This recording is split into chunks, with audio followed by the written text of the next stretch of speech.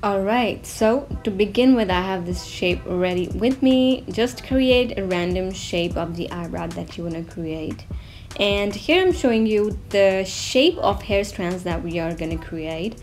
So this is the kind of shape that you want to create. You want to add these two hair strokes first, like this, then fill it in with 2 or maybe 3 hair strands in between the shape.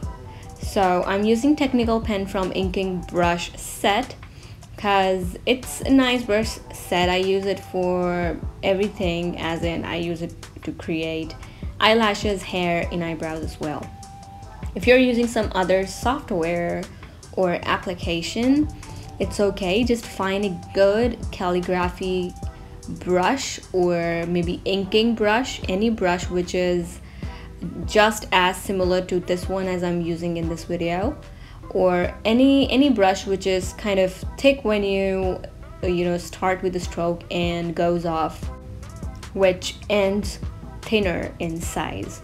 Or if you don't have any kind of brush in your application, what you can do, you can always go ahead and play around with the settings, and you can adjust the fall off setting, if I am saying it right, fall off, something like that. This setting actually controls the size of the brush when it ends. I hope this is making sense, or the end part of the brush. I hope this is making sense. I'm trying my best to explain you guys. So basically, you want to have a brush which, when you draw a stroke, in the end it fades, or in the end it's really thin, as you guys can see here. So I'm creating the shape that I showed you initially, and I'm then filling it in with lighter hair strokes.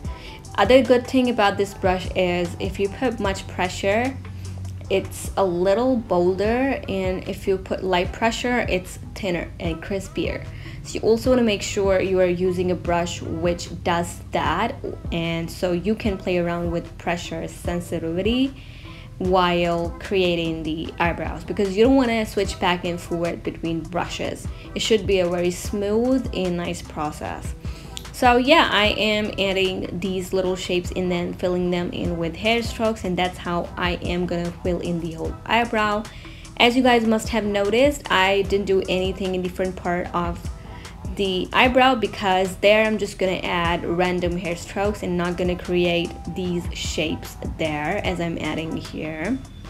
So these little shapes are, you should add these shape more towards the end part of the eyebrows and not really on the front part of the eyebrows.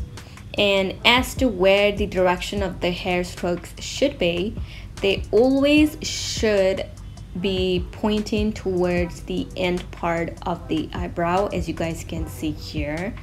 Every hair stroke or every hair strand is actually pointing towards the end part of the eyebrows, and that's what you want to do. You can just follow the tutorial as it is to make sure you're getting it right. Once you practice it, it'll be really easy for you to do, and you can actually then you'll be able to create any kind of eyebrow.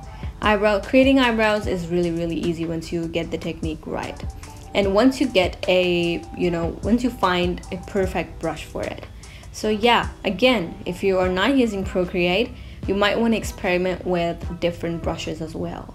Alright, so yeah, that's what I'm doing here. Again, also colors depend on you. So if you want to use a black color, go ahead with that. If you want to create a black kind of eyebrow, make sure you're using dark grayish kind of color for the hair strokes, because complete jet black color might look off. So as you guys can see here, in different part of the eyebrow, I am creating the shape, but I am not really pointing that shape towards the end part of the eyebrow.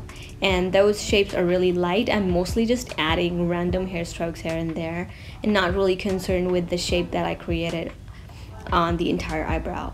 Again, the hair strands are just gonna, look upwards or move in the direction, or are pointing in the upward direction rather than pointing towards the end of the eyebrows. So yeah, now we have a base ready for the eyebrow. Now what you can do is you can create another layer and you can add more hair strokes just to make it look that much bushy and that much, you know, kind of realistic. Now, not just realistic, even if you're you can also kind of create a eyebrow which is not that bushy and it's kind of pretty thin on the thinner side. But yeah, I wanted to create really fuller bushy kind of eyebrows. So what I did, I created another layer right underneath it and I started adding more hair stroke, but this time around I was putting much pressure onto the screen to make sure that the hair strokes are much thicker than the previous ones. So that's what I'm doing here. I am just going to fast forward the process a little bit.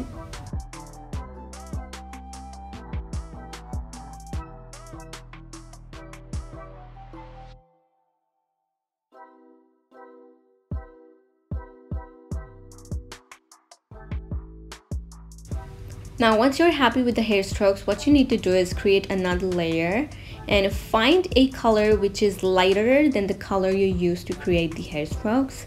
And now we're just going to fill the shape in, and I'm using soft airbrush to do so. And I'm just going to randomly add this color and fill the eyebrow in. And yeah, that's what I'm doing right here. Also on my layers panel, just ignore all the other eyebrows I have on different layers. I was actually just practicing, so yeah. So just fill in the shape and do not worry about it being perfect yet because we are gonna clean it out. So also make sure in the front part of the eyebrow you're not adding much color or much pigmentation of the color, because that part is gonna be much lighter as compared to the end part of the eyebrow. That's how it goes, unless you are going for that look only. So yeah, that's what I did, and then I went ahead and took the eraser and I started cleaning up the mess a little bit here and there. And I also just went over the color a little bit, especially on the front part of the eyebrow, just to make sure it's lighter. Now what you want to do is you want to merge two layers where you created the hair strokes or the hair strands. And you can either just, you know, create hair strands in just one layer. You don't have to create two layers. So what I'm doing here is I'm picking up blending tool, and in the blending tool I am using soft airbrush, and what I'm doing here is I am blending these hair strokes. Now you have to keep in mind when you blend these hair strokes, the focus should be more on blending the starting points in the end points of the hair strokes, and also the middle part, but make sure you're not blending everything out. And to do that, make sure the size of the brush is small, and also make sure that you're not putting much pressure onto the screen, because we don't want to blend everything out. We just want to blend the harshness of those hair strokes because the brush was pretty harsh. So I mainly focused on blending the starting point in the end point of the hair stroke. And also, yeah, that's what I'm doing here, and I'm just gonna blend it all out, and I'm just gonna fast forward the process a little bit.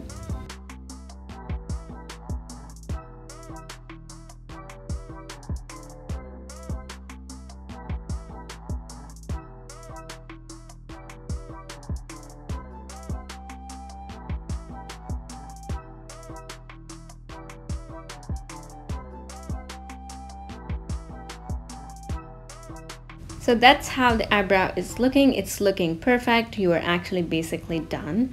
So what I did, I went ahead and decreased the opacity of the layer where we added the color, where we filled the whole eyebrow in. I just, you know, decreased the opacity because I just wanted to bring that bushiness out. So yeah, that's what I did, and here you are done. That's how you easily create eyebrows on Procreate or any other software that you want to use. It depends on you.